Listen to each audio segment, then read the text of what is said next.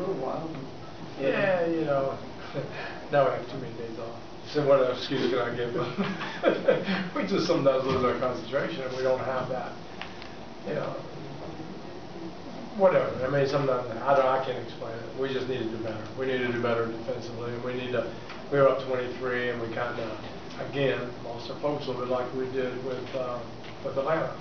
And once you do that, it's tough. You know, we play a type of game where you're up and down the floor, and it's a lot of, you know, if you don't hit some threes, which, you know, we were shooting at a high percentage, you know, it's on the backside of that's going to be something you're going to miss. And you miss 3 in a row, we don't play in defense, and it gets down to 60 at halftime, and we just got to do a better job.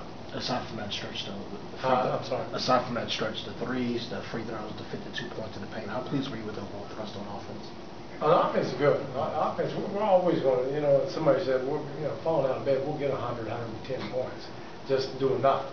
And but our whole key this year going forward is just can we, you know, we hold them under 100, we're like 17-0. So can we hold guys close to the 100 mark? If we do, we're going to be good. If we don't, we're fooling ourselves. So we keep working on it, we keep talking about it, and hopefully we'll get a little bit better.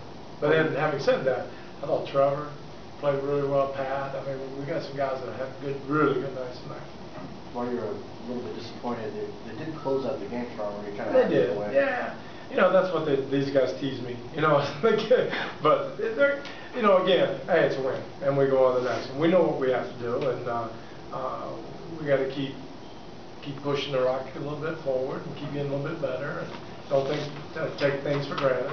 These games count because they're going to count where you're seated. If you know, but where you're seated, and these games are really important, and you can't afford to, you know, bank shot goes in or somebody like Hardaway gets hot, you know, weird things happen.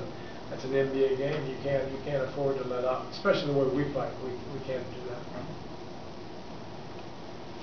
All right, thank you, guys. Thanks.